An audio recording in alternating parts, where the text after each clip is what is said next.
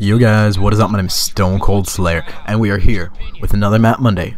And this week, guys, I have no idea what number we're on if you're wondering, so it'll be in the thumbnail and the title. So, sorry about that. I suck with numbers on YouTube.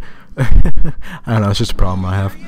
Anyway, so this week's story, guys, is gonna be how I got in a car crash. And this wasn't just any car crash. In this car crash, our van got tipped over and turned on its side. It was actually very dangerous. Well, I'll just tell you guys about it. So, anyway, this was like, I'm a senior now, and this was freshman year, like, in August, I'd say. It was like, I think it was, no, it was towards the end of my freshman year. That's not really important, though. It wasn't, like, blistering cold or nothing when this happened, if that's what you're wondering. It was just, like, normal, like, 60, probably. Anyway, so, freshman year, my mom picked me up from school. Because I usually walk to school. I do now. I still do. I walk to and from school unless Tanner, someone gives me a ride home, or one of my friends or something, they give me a ride home. But otherwise, I walk to school and back. I've done it every day for, well, I've done it for 4 years now. It'll be. So, anyway, on this day, my mom decided to pick me up from school. She had, like, picked up McDonald's fries, and she was like, oh, here you go. I'll pick you up from school. Here, have some food, like that. And, so, the school is, like, at a 4-way intersection, and then there's 2 stop signs next to the 4-way intersection, so it's like 6 directions of traffic coming and stuff, so it's an interesting thing.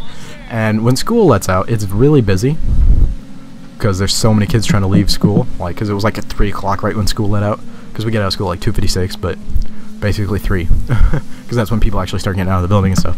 So, my mom picked me up, I was eating fries, she was stopped at the stop sign. It's really busy. There's like a school bus to our right or something. I don't remember. That's what people say, but because we've been to court for this. But anyway, so there's like a school bus or something on the right or something. I'm not sure if there was or not, but that's what I've been told happened. I was there, but this was 3 years ago. That's why I'm trying to tell you guys this now before I forget it. But basically, my mom pulled up, and she didn't see anybody. She went. I looked to my right. I just see a car like hurtling towards us, probably going like 40 or 50 miles an hour. Right after he went around a corner, because he was at the 4-way intersection, he turned left, and my mom just pulled out of the stop sign, which was probably about 100 or 200 feet to the left of the 4-way intersection. So my mom went. This guy comes around the corner screaming, just got let out of school. He's like 17 years old or something. He was riding with his girlfriend in the car. So he goes around the corner. My mom pulls out. Right as he goes around the corner. He flies up, hits our car. Well, it was a minivan. It was a blue. No, it was a gray minivan. We have a blue minivan now to replace it, obviously. But the minivan turned and rotated at the same time, so the car ended up sideways and against the edge of the street on its side. And here I was, just sitting in the passenger seat, like 14 or 15 probably. Jeez, that was a while ago. Yeah, just sitting. I just look over. There's just a car, like, barreling towards me. Right? It hits me, like... Well, it doesn't hit me. It hits our door, between the back door and the passenger side door on the car. I didn't even have a bruise, I'm pretty sure. Yeah, my arm was literally... I pulled up my sleeve to look, as if it'd still be there. But, no, I literally didn't even get a bruise or anything, guys. But my mom, on the other hand, it was somewhat nice out, so she had the windows open. And for some reason, she decided it would be a good idea to stick her hand out the window as it was falling, like, oh, I can catch this, which, you know, reflex or something you don't really think about. It's not like, oh, yeah, I can stop a moving car. No, nothing like that. But, so she stuck her hand out the window, and then a part of the car got wedged under her hand, like, so it wasn't the whole weight of the car pushing down on her, but there was a part stuck on her, and it, like, ripped the back of her hand open and stuff, because, like, the glass broke and stuff. And then the car, I don't remember exactly what happened. I wasn't really paying attention. I was like, honestly, I was pretty scared. I mean, I wasn't like, oh my god, and like crying or nothing, but because I wasn't hurt. I mean, I don't know if I was hurt if I would have been crying, but anyway. So I was just hanging sideways from my seatbelt. My mom's on the floor, like, are you okay? And then her hand's like gushing blood.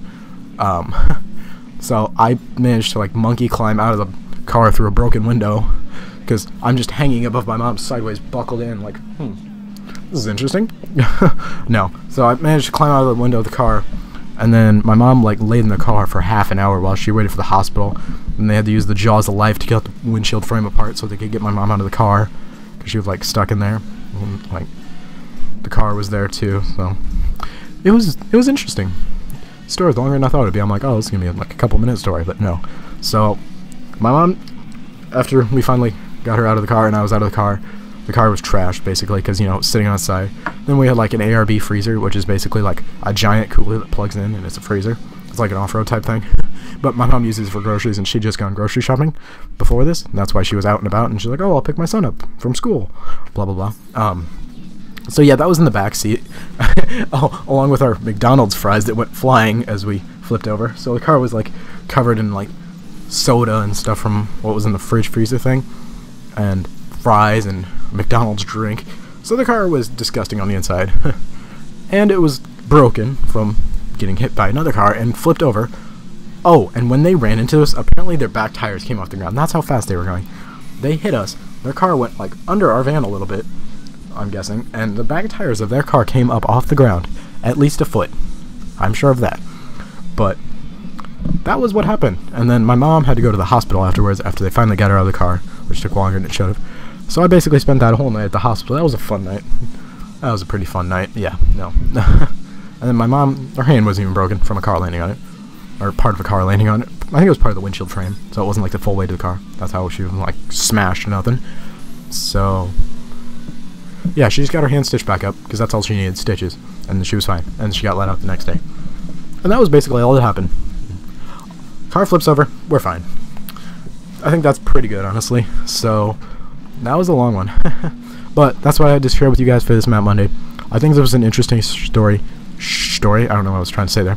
This has been an interesting story, I think. I think it was an interesting one. I was saving this one. So, anyway, guys, I hope you enjoyed. I will see you next time. StoneKoldSlayer, out.